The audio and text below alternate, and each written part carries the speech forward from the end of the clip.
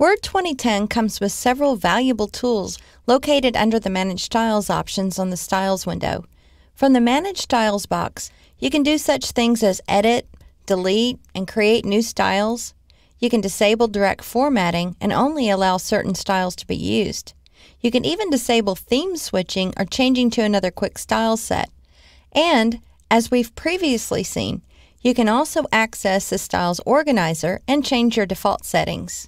Open the Styles window and view the styles that are here and their order. Now we'll open up the Manage Styles box. It's a third button on the bottom here on the right. There are 4 tabs: Edit, Recommend, Restrict, and Set Defaults. Let's begin with the first tab that's called Edit. This sort order box up here at the top may be a bit confusing. Of course, I say that simply because it was to me.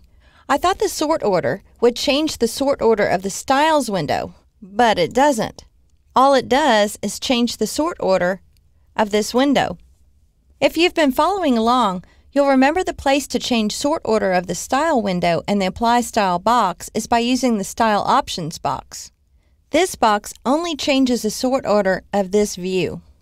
The Edit tab allows you to modify all of your different styles, including your list styles, your table styles, and the 3 other styles that you can modify from other places, which are your paragraph, your character, and your link styles. It also gives you a preview of the style. It will allow you to create a new style, and you can go down to Import Export to get to your Styles Organizer. The Recommend tab allows you to assign priority levels to your styles in order of importance or how often you use them, so that they will show up at the top of your styles list. Values must range between 1 and 100, with 1 being the most important. Check the box that says Show Recommended Styles Only. If you scroll up to the top, you'll see all of our California styles. California Body and California Body Subtitle are probably the most used styles in our catalog since they appear more often on a page than any of our other styles. For example, they would be used more often than the California Heading 1 style, as it only appears once on every page in our catalog. Let's assign California Body a value of 1. So click on California Body and then click on the button that says Assign Value. It's already set to 1 here, so just click on OK. Now select California Body Subtitle. We'll give it a value of 2. So click on Assign Value, change the number to 2, and then click on OK. Most of the other California styles are used at least once on a page, so let's select them all, and then we'll assign a value of 3. So starting with California Fact File Body, click once, scroll down, hold down your Shift key, and click on California Tour Info Title. That will select all of our styles, and we'll click on Assign Value, assign it a value of 3, and then click on OK. We never use a normal because we've assigned styles to everything else in our catalog. So let's find the normal style, and we'll assign it a value of 10. So just type in the number 10 and click on OK. Scroll back up and find California Phone Number. It doesn't appear on every page, so let's click on it. Instead of assigning a value, let's just say that we're going to make it last. So click on the Make Last button. Now what we need to do is change the sort order. So click on OK to save our settings. Go to Options and change these 2 boxes. The first one needs to say, instead of In Current Document, Recommended. So select Recommended, and in the second box under Select How List is Sorted, click on the down arrow and make sure that that's set as Recommended as well. And then click on OK. Notice the change in our Styles window. Our California Body is showing up at the number 1 position, and then California Body Subtitle is showing up here at the top as well.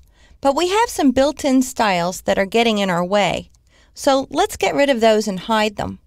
Go back to the Manage Styles button, make sure you're still in the Recommend tab, and then click on the button that says Select BuiltIn. If you scroll down, you'll see that all of the built-in styles are now selected.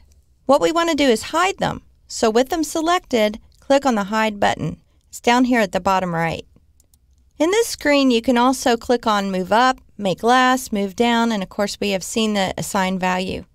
You have options to Show, Hide Until Used, and Hide, which we just did. Click on OK.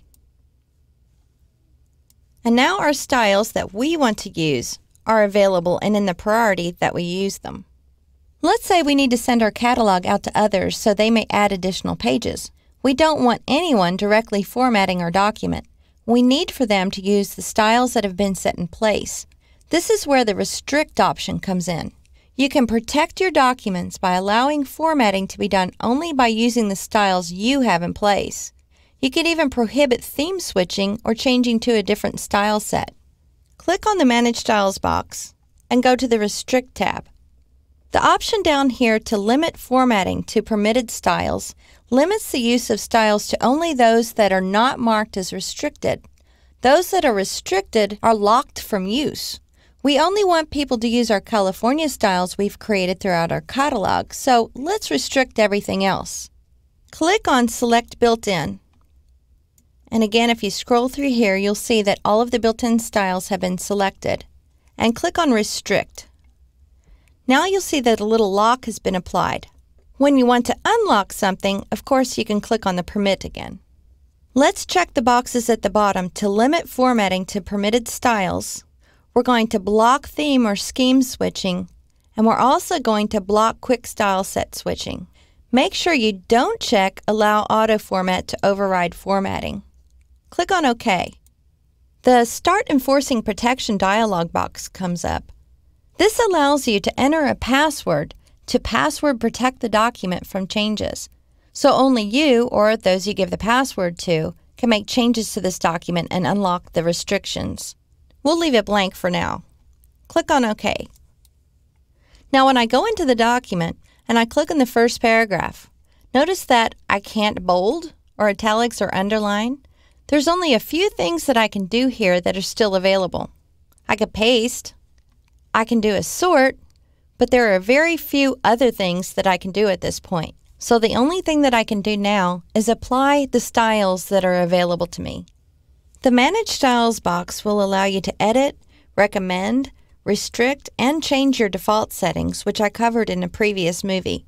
Putting the power of these settings to use in your documents or work environment may save you or your company an enormous amount of time.